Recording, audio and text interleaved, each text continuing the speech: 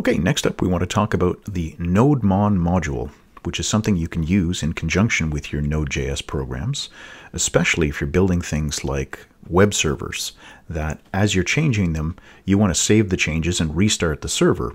And if you're doing this frequently, it can be a bit of a pain to do that. As an example, here I've got a very basic web server, and we can run this, node basic server, and we run that. So all right, it's running, but now I realize, oh yeah, I meant to edit this. There was something else that I had to put in the file. I save that, but this is still running the old cached copy, so I have to Control-C to kill the process and then start it up again. Now I've got the new version running. Well, that's all great, but it can be a bit tedious to have to do that again and again. So that's the problem that NodeMon is going to help solve for us. All right, first of all, we have to install NodeMon. So let's clear this out. We'll use npm to install NodeMon. And we're going to save it as a dev dependency. All right, so it takes a moment to download that, but then it's going to show up in our dev dependencies here. We'll see it show up inside this package. And there we go. There's NodeMon installed. Now, we can use this directly. We can use npx to download and run NodeMon. Run it from memory, then I could just type in nodemon and then the name of the script that I want it to run and watch. But instead of doing that, just the one-off, I'm going to have it installed as part of my project, and I'm going to add to my scripts here. So I'm going to create a script called watch, which is going to launch my program using nodemon. So we'll say nodemon, and then the script that we want to actually run is going to be basic server.js. There we go. Oh, need the comma at the end of that line. Okay, so we've saved that. Now, when I run this watch script, it's going to be launching NodeMon for me. If there were other tasks that we wanted to do, we could put them all inside of here as well. So it'd be one script to start up the watch. Maybe we're going to compile some SAS as well. But NodeMon is the starting point. So inside of here, if I do npm run and then the script watch is the one that I want, there we go.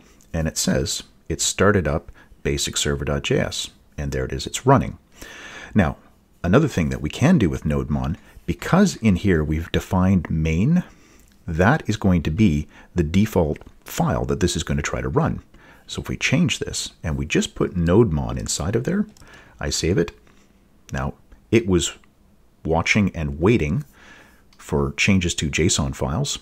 When I changed the watch script, it automatically restarted itself. So there we go again. It started up the same file because that's what we had defined inside of main right here. All right, now configuration settings. There are settings that you can set for NodeMon itself. First one is, if you want, you can create a file called nodemon.json. And inside of here, create some settings, things like setting up a delay. If you want to wait for, let's say, 2 seconds after saving. So, all right, I've saved that. Now, it understands that there's a 2-second delay from when I last saved to when it restarts. If I come back here, and I make a change and I save it. Oh, I guess it's using the old setting from the config. Here, let's close that and we'll run it again. There we go. Now it should be using that 2-second delay. So I save 1, 2, and there it is. So it restarted after the 2 seconds. Okay, so one way of doing it is inside of here. The other way of doing this, so if I cut that out of there, save that. We don't have to have this file, this nodemon.json file. I can delete that entirely. No need for that. Inside of here, we can create a section called nodemon config. And that's where we put our settings, like the delay. And we can also tell it which files we don't want it to look at.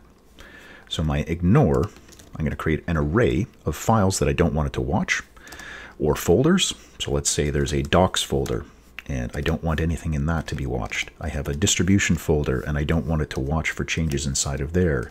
I don't want it to watch for changes inside of, we'll say JS, or CSS, we'll say. So */*.css. There we go.